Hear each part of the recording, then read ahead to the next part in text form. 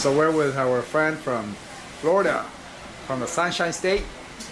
So what brings you here to El Salvador? The waves and the food, Right. and the people. Right. So, and what about this restaurant today? Like, what you like about this restaurant today? They have the biggest and coldest and strongest coconut rums. Right. So I keep coming back. So you recommend the coconuts here at El Burrito Chef? Oh yeah, definitely. All right. And the food? Have you tried the food already, or No. you haven't? No, Maybe that's probably next on your list. Eh? definitely. Yeah. So how long are you gonna be staying here? Like a couple weeks, I guess. I was here a couple weeks ago. Came back. I'm leaving in like 5 days. Oh, let's go. Yeah. So what is the best place I have seen in El Salvador, like besides El Tunco?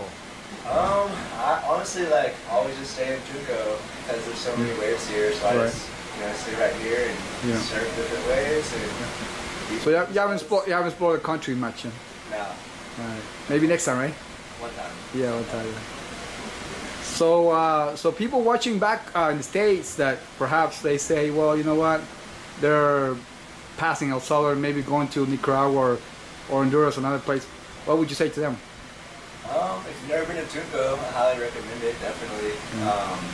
I usually don't revisit a lot of the places I've been, but it's my 5th time in Tunco, and I'll definitely be coming back for probably the rest of my life. Do you feel El Salvador to be a safe country to visit?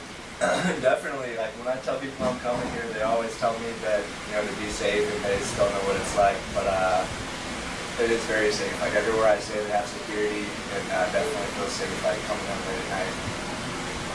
All right. So I appreciate it. Thank you so much. Yeah. We'll wrap it up with Coco from El Tunco. Burrito Chat.